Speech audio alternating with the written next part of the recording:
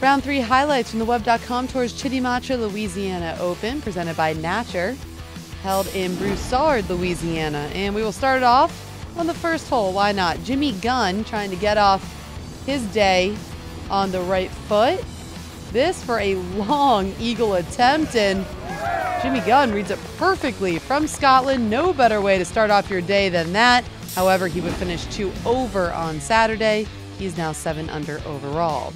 Matt Fast on the 18 from the first hole to the final hole. After a pair of 65s, he was in second after 36 holes. He birdies the last to get 1 back to finish 3 over on his Saturday, so he drops back to 9 under overall in a tie for 11th. But still all smiles for Matt Fast, so still 1 day left to get back up there. Ryan Armour on the 12th, his third shot. On the par 5, he sits at 11 under.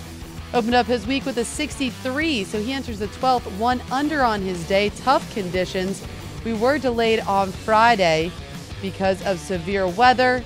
Saturday, well, it didn't look a ton better, but these guys were able to get out there and finish off their rounds. He would finish with a 1 under 70 on Saturday to reach 11 under par. That's just 1 shy of the lead, held by a very familiar face, Greg Chalmers, 2-time Web.com Tour champion, the last coming back in 2008.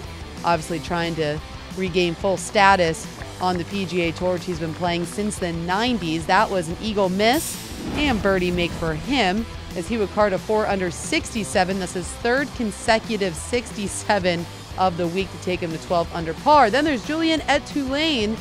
He won the Order of Merit on the Latino America Tour in 2014, which gave him full status on Web in 15, and he still has full status this year as he taps in for birdie. He's also tied at 12 under.